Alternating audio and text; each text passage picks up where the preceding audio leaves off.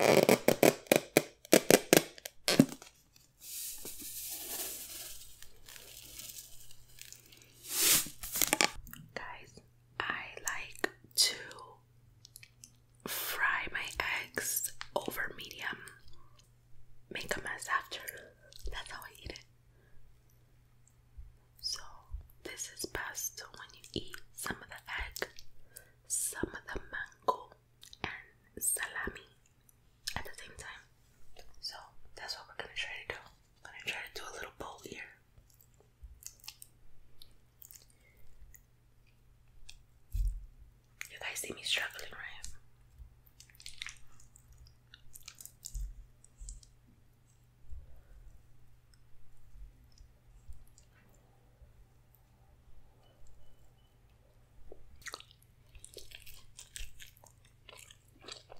right?